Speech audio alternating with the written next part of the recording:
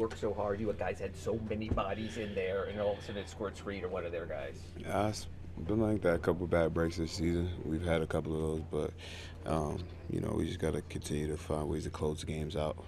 We had a couple opportunities down the stretch, and we missed some shots, and we gave up some looks. But it felt like we had bodies everywhere. Everybody boxed out. Ball bounced right to Royce, and he made a shot.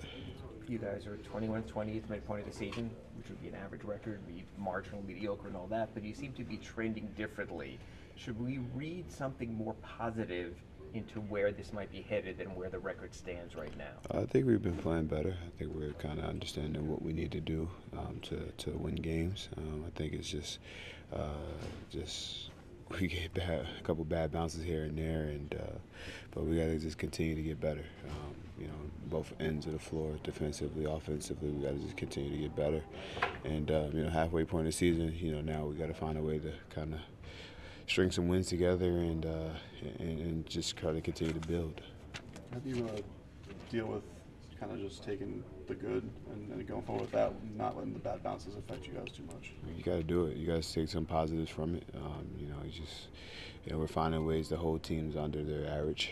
Honestly, defensively, we're playing really good. Offensively, we got to continue to try to get more shots up, more shots on goals and on goal, and just continue to build and work our habits.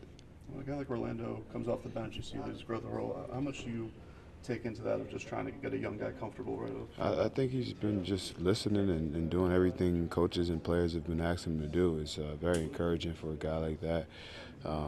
He just find a way to just be effective, and that's what you want from a young guy. Just find a way to be effective on the floor. And that last play you guys set up for Jimmy, how did you think that all unfolded for you guys? Got a great look and missed a shot. Honestly, that's it. Basketball didn't bounce in the hole. Thank you.